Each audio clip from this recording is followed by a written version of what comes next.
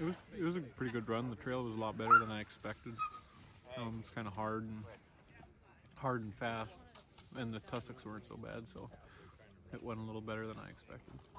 How's the team doing as far as like trying to beat the heat? Obviously, that's the plan here. It sounds like. I mean, they seem to be doing so far pretty well, you know, because we've been hitting a good portion of the heat, you know, the last few days, and they have been doing all right with it.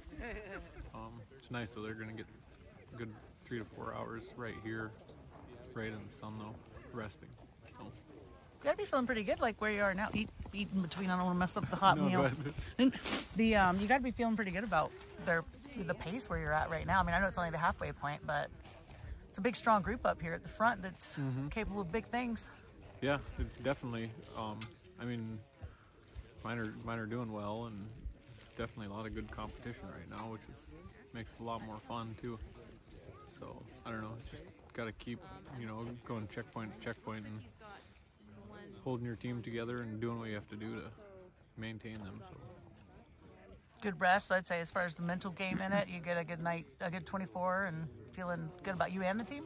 Yeah, definitely. The 24, the dogs ate well and had a good rest, and it was good.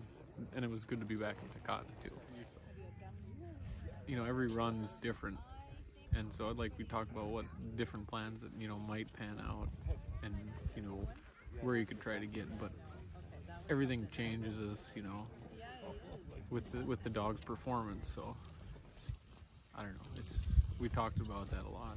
I think it goes back to like me and Pete talking about it all winter, so here we are, we're actually in it now. So.